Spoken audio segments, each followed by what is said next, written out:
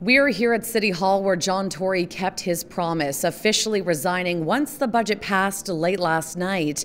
After nearly 10 years in office, Tory's last day as the mayor of Toronto will be tomorrow.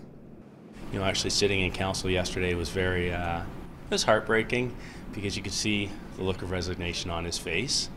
It's the one place you'll find him without fail. John Tory working away in his office at City Hall, and this morning was no exception. Our cameras capturing the embattled mayor catching up on the news with his name and face splashed across the front page. It's been nearly 1 week now since the bombshell dropped, with Tory admitting to an affair with a 31-year-old staffer and stating his intent to step down.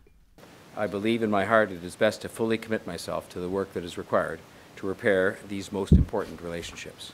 Yes. After being convinced to stay on to make sure his $16 billion budget passed intact, which it did without flexing the strong mayor powers, Councillor John Burnside, one of Tory's longtime allies, was hoping for a different outcome. Of course, I'm disappointed. I still think John Tory would be the best person to lead us for the next 4 years, but I have to respect the decision that he made.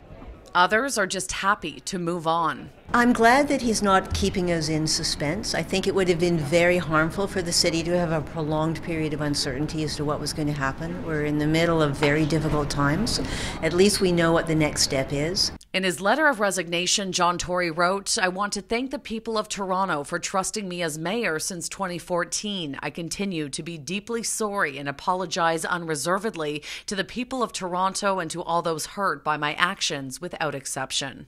What would have happened if Tory decided to stay? What it could have meant is, I think, a lot of eyeballs, a lot of media circus, an integrity commissioner that would have looked at this and is still going to look at this. I think all of that would have come up and it would have created a untenable atmosphere. I would be surprised if we see John Tory on the radio, in the newspaper, or in the media after Friday. I suspect he will take that time to reflect, to spend time with his family.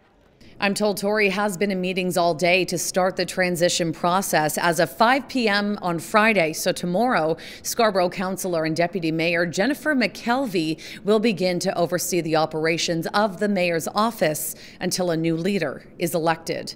At City Hall, Shauna Hunt, City News.